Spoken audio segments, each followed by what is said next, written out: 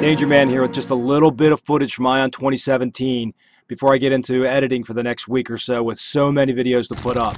So I'm giving you a little bit here on the night that Ion just finished. I'm putting these up. I'm going to put up 2 of them. If you want to see more, watch Behind the Bunker on Facebook at 8 p.m. on Monday nights.